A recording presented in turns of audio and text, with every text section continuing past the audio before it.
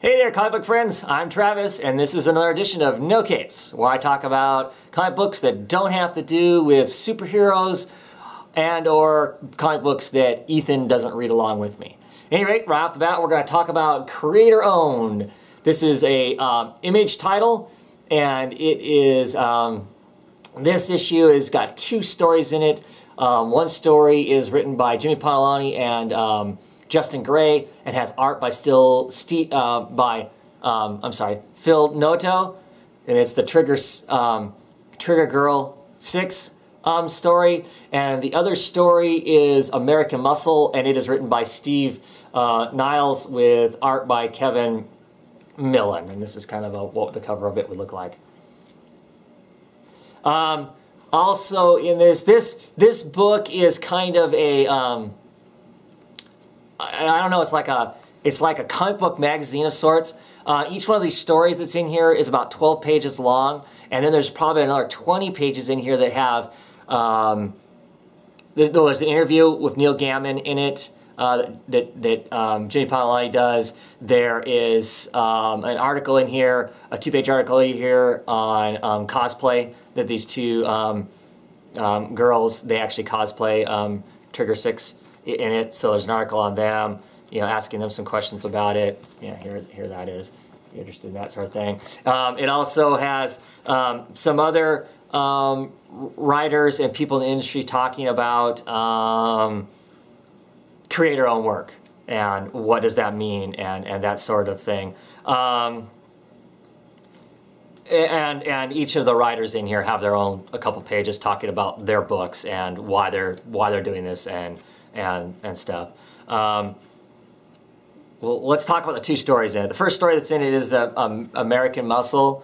I think it entitled that because it's got muscle cars in it. Not that that's really what it's about. It's a post-apocalyptic kind of setting. Something bad has happened. There's disease. There's chaos in places and stuff like that. The characters in this are a group of young adults who are driving muscle cars. They've left someplace that was some sort of safe place we get from the story, and they're traveling to potentially some new paradise kind of a place. They have some car problems along the way, but they get to their paradise, which looks to be Hollywood, except of course, like most of these kind of things, paradise isn't paradise. It's just as big a disaster as every place else is. The interesting thing about this book, or the potentially interesting about this book, is it's written from the characters understand the post-apocalyptic world. It's like a lot of these types of books are written like the characters have never thought about what would happen if a disaster happens or something like that. And they're always caught flat-footed, and they're confused, and all this stuff.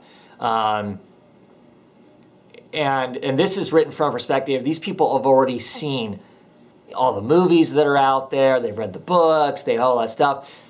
And it's not that they're cynical. It's just that they're mentally more prepared, like me and you would be. You know, we've seen lots of this stuff and whatnot. Not that we wouldn't freak out if there were suddenly zombies or other, you know, mutants or all the other kind of crazy stuff that goes on in that sort of environment. But we have kind of a battle plan. We've all thought about it. We've all seen enough stuff that if you don't actually, you know, I'm not saying we have, you know, the crossbow sitting back there waiting to, you know, silently shoot zombies in the head, but it's crossed our mind. You know, we have a plan. If tomorrow suddenly there were a horde of zombies or whatever, it wouldn't take us long to gather up the tools or to quickly have a list of the tools we'd need to survive or to deal with it. And these people are kind of that way. They're not caught flat-footed. It's one of the things that I always kind of wonder about with The Walking Dead, in the fact that, you know, the people are scrambling like they're confused by the whole thing. I mean, yeah, you would be shocked, obviously. We'd all be shocked if there were suddenly zombies or something like that happened and whatnot. But I think we'd more quickly have the tools and the knowledge of what we think we need to do to deal with it than what it seems like maybe they do in that. But that's the first story in here. It's entertaining, has a kind of a cliffhanger and a crap moment at the end of it. The artwork is okay. it works for the setting. It's kind of a quick, sketchy kind of a look to it, and it works for the grittiness of what's there. The second story has this Trigger Girl 6. She's, I don't know, genetically created, it seems to be, or something like that. Some sort of assassin that seems to know exactly what she's supposed to be doing and whatnot. There's an interesting scene where she's basically dropped onto a airplane, flying airplane, to attack a senator or something like that. We briefly see a president off screen saying, well, it's a Trigger 6, we have to get rid of this, assassin. The senator's freaking out because, of course, to get rid of the assassin, they're going to shoot the whole place up. And she makes a mess of all of that and whatnot. If you like Phil Noto's art, which I do, it's a good story for that. You can look at some pretty pictures that he did. If you're offended by nudity, you don't want this book because she starts out in a kind of a watery bubble. And, of course, when you genetically create somebody, they usually aren't genetically created with clothing. And they don't shy away from nudity, which doesn't surprise me with the writers that are involved. But no, it's an interesting story. I don't know if there's anything about it that makes it really unique so far. It's a genetically created assassin. We don't know a lot about her, but she does a pretty efficient job, it seems. So I'll be curious to see where the story goes from here. I have a certain amount of faith in J. Paolini and Justin Gray. I think that they usually write pretty strong stories and whatnot. I usually will pick up whatever they've done to start out with just to see what it's like. That's why I got this thing. I personally am less interested in the stuff that's in the back of it. I kind of like the idea, though, of a comic book magazine. The Neil Gaiman article, for interview that's in here, for instance, doesn't really tell me anything I don't know about Neil.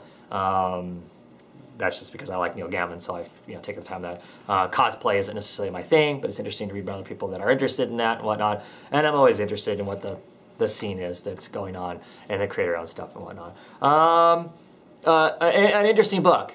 I'm picking up issue 2 of it. I don't know that I'm super excited about it. I'm curious to see what it's going to be. If it's continuing to be this thick thing.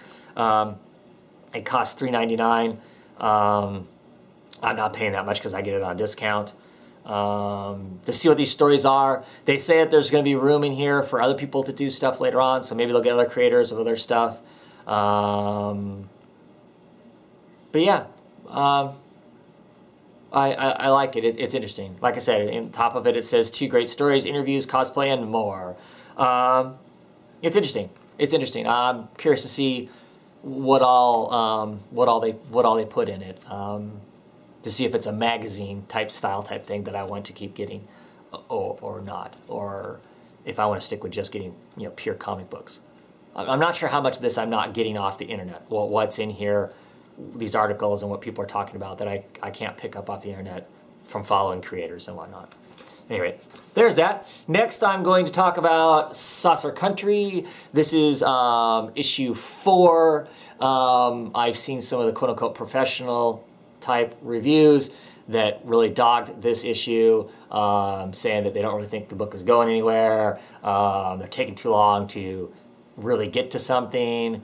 I think they're wrong. This issue, I really liked. It gives us, it sets the players even more. Whereas we've been starting to get introduced to characters and whatnot, in this issue, we now really start to cement who the players are and where they're going to be at in the book. What niche of this whole thing do they represent? Who are they working for, or what are they representing and whatnot? We found out that the ex-husband, he's been going to regression therapy. That's kind of messed him up. Our mythology professor has kind of went, oh man, he knows the guy that does this regression stuff, and the regressionist kind of puts his own spin on what he thinks is happening, and so convinces the people that he's doing therapy with that they're convinced that. So the ex-husband's even more confused now as to what his thing is. There's the political spin that continues to go on this thing. The end of this has got an interesting, they're going to play some really interesting political type games because, of course, the ex-husband's talking to a therapist. The therapist is potentially spilling the beans that the ex-husband of the potential presidential candidate is, thinking that he's seeing aliens.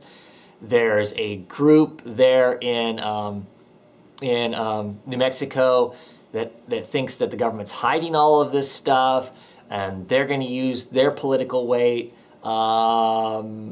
This just adds more players and defines even further where they're at, how they're going to operate. What of this whole crazy story are they going to accept as being real, not real, or I don't care if it's real or not real. I just need to know how to figure out how to make my candidate win. So I'm really liking it. I mean, this issue wasn't like riveting. It didn't have any oh my crap moments in it. The end of it's really cool. The end of it sets up an interesting. We're gonna be playing like I said, we're gonna be playing a cool political game. I'm just really digging this. This isn't the strongest cover. I kind of like it. The last cover with the rabbit on the front of it was just horrifically cool. But no, art's still really strong in this. Ryan Kelly just, I mean, man, for me, pick it up for that if nothing else, just because, like I continue to say, he draws characters very well that seem like characters. They seem like real people. They have quirks. They have feeling. They're not just a four-color thing there on the page. So as I continue to say, if you like political thriller / X-Files, West Wing-ish kind of a thing, this is interesting. I like it. If you don't want to pick up the singles, I bet you it's going to be great to read in trades when the trades start hitting. But pick up the singles so my book that I really enjoy keeps getting made. Okay? Anyway, definitely like that. Next, I'm going to talk about The Massive. This is Brian Wood's new title. Since he dropped the DMZ, this is the next thing that I guess fits within that genre to some degree, and that it has to do with potentially real world kind of things, what if kind of stuff. I like Brian Woods. I like this style of work. I think it's interesting. I really like this first issue. It wasn't really preachy. I kind of worried, okay, it's going to be an environmental mag, and we're going to go off on how bad everybody is, and it's going to be really heavy-handed, Greenpeace, Rainbow Warrior type thing. No, that's not the case. There are characters in this that maybe are going to fit that bill to some degree, but I really liked it. I liked the artwork. Sleepy Reader was caught me on the fact that he wasn't real keen on the coloring in the book. The color choices, the color palette they use isn't very appealing. Yeah, he's kind of right. The setting of this, it's set out in the Arctic, so you got these cold gray colors for a lot of it. And when they're inside the cabin of the ship, everything has a really odd green hue to it. I think that's probably, they chose those colors for inside the cabin because maybe that's all the radar equipment they're using and whatnot that tends to have that kind of gray, stereotypical gray hue to it, and so that's why it has that kind of color. There are some interesting characters in here, I think. I think I know a little bit more about some of these characters because in the past Dark Horse Presents books, they've had little stories about these characters, about their past. So I've seen one of the main characters in here is a mercenary who's now basically a pacifist. We saw the event that happened that I think changes him to decide that he needs to do something different. So I got a background on him. I have a background on the second mate, who kind of wants to be the first mate, potentially, from Sri Lanka, I think. Someplace like that, I can't remember now. But so I have a little more of his backstory. But I don't know that you need that. I don't know that you needed that backstory to read this. but I think it's going to be interesting. You know, the premise here, for those that don't know, is there's been an environmental disaster happened. And I don't say some, a lot of different environmental disasters happened, kind of all at once. Massive giant waves, most coastal cities and whatnot have been hit by tsunamis and are destroyed. That in turn caused a massive collapse in the economy. Large fisheries died off. Everything's just kind of spinning out of control in a bad way. There are lots of oil refineries, offshore oil refineries that are blowing up, and it's just kind of a giant disaster everywhere. And this is basically a story about what happens when those environments, those Greenpeace, those Rainbow Warrior type dudes, what happens to them after all the stuff they were trying to save and all the stuff they were trying to do goes to hell in a handbasket. Everything blew up. So now what? Is part of what this is. What's their goals now? Also in this story, besides that overlying arc, there's also the other overlying arc is they're looking for the Massive. The Massive is their mother ship, their mother boat that is a converted factory ship that kind of can hold like 200 some people on it, but there's only 40 people on it, and it's lost at sea somewhere, and they're trying to find it so they can get back together with their other people and whatnot. So there's a mystery because they keep thinking they see it on their radar, just out at the very edges of their radar, and as they move that direction to try and find it, it seems to disappear. About the time they go, gosh, we can't find it, then this kind of ghost of it shows up on their radar again, and they keep moving, trying to find it. I think there's going to be lots of action in this. There's some excitement and action in this one with some pirate-type people that they have to deal with and whatnot. There's going to be the whole environmental thing that's going to be in this. Oh, they're on a ship, so they don't have, I'm assuming they don't have fuel forever, so at some point they're going to have to try and find fuel. They don't have food forever, so at some point they're going to have to try and find food, all of that kind of stuff. Our captain is a pacifist, but and the second mate is going, look, we're in a new world, and in this new world, you have to take charge. If you don't take charge, something bad's going to happen to us. So she is not so much a pacifist, nor is the second mate. The second mate was a mercenary along with our captain, and he hasn't really given up his militant type ways. So it's going to be really, it's going to be really interesting. I agree with Sleepy Reader. The colors are gloomy, but I think that matches the book. So there is that. Interesting read. I think it's going to be a read like DMZ in that it's going to have lots of things for you to think about while it's going on in it. And I think that Brian Wood does a really good job of presenting possible facts without being preachy, without it being too much of a, oh my gosh, you should go out and save all the sea turtles in the ocean and everything because this would be bad. Not that it wouldn't. Okay, that's it for comic books I have to talk right now. I'm going to talk about another book. A couple days ago, as of this recording, was my birthday. Yay, happy birthday to me. And one of the things I got as a birthday present was this book. And this is Mail Order Mysteries. Real stuff from old comic book ads. Which, of course, for any of us that have either been reading comic books for a very long time, or you go back and you buy those Silver Age and old comic books, there's all those crazy ads for the X-ray vision, learning karate, being a muscle man, all that crazy, sea monkeys, all those great crazy things in here. Well, this book is about all that crazy stuff. Most of the stuff that's in this book is from the late 60s through the 70s. Kind of the heyday of all of this type of stuff going on, even though they've been producing this stuff since, I don't know, the 40s or something like that probably.